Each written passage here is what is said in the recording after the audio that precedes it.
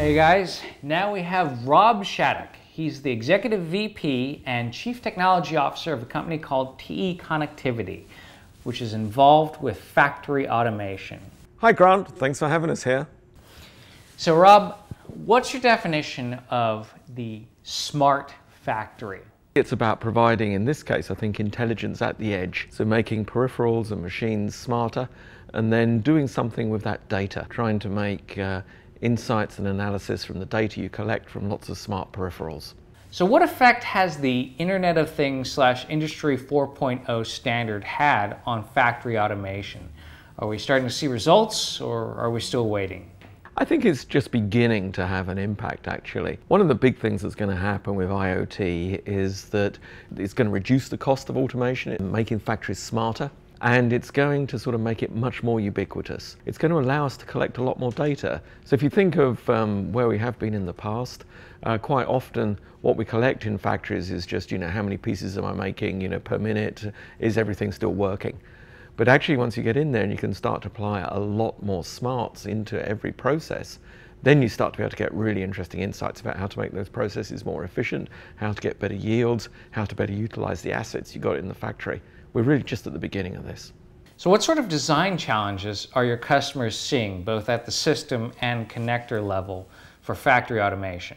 I think, so part of the challenge is, how do I connect a lot of legacy equipment? How do I connect into my existing networks? How do I do this without running a ton of cable everywhere? And then, of course, when you get down to actually connecting at machines, how do I deal with putting sensors onto the end of rotating equipment and rotating machinery? That's really going to be one of the biggest challenges. Now, are there any specific TE products that are furthering automation at the connector level? There's actually one of the things we've been working on for a number of years is a product called Ariso.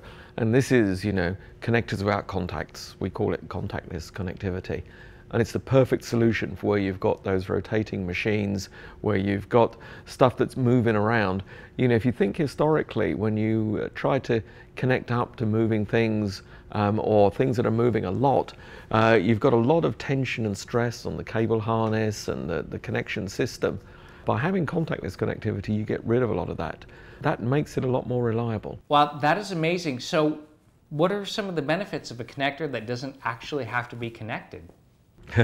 Well, there's a great question. So you imagine that you can pass power and data across a connector without connections. That means I can do simple things like, rotate the two things like that. They can go round and round and round. If you think of something that's normally going round, you tend to get to a point where you've got to go back the other way, otherwise the wires all get wrapped up. You get a lot more reliability from this. Also, of course, the reality of being on a machine is that not only may it be going round and round, it's also doing this kind of thing. It's vibrating, it's doing that. And of course, there's dirt and all sorts of other contaminants getting in there.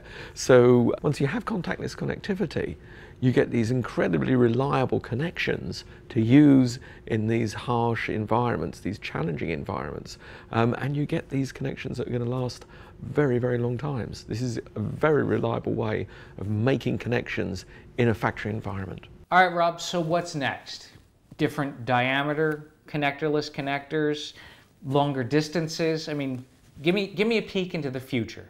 Well, the teams are starting to put together great roadmaps for this sort of thing. So, if you look at some of our initial products, they're relatively low power.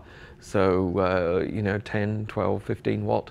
So there's a whole roadmap to higher powers, moving that across these contactless interfaces. And then, of course, there's all the different data interfaces that you may want. Different levels of Ethernet, different levels of USB, and then multiple analog channels. All these things are on our roadmap, so making contactless connectivity as ubiquitous as your average connector. That's kind of where we're heading with this stuff. That's amazing. All right, thanks for your time. Thanks a lot, Grant. See ya.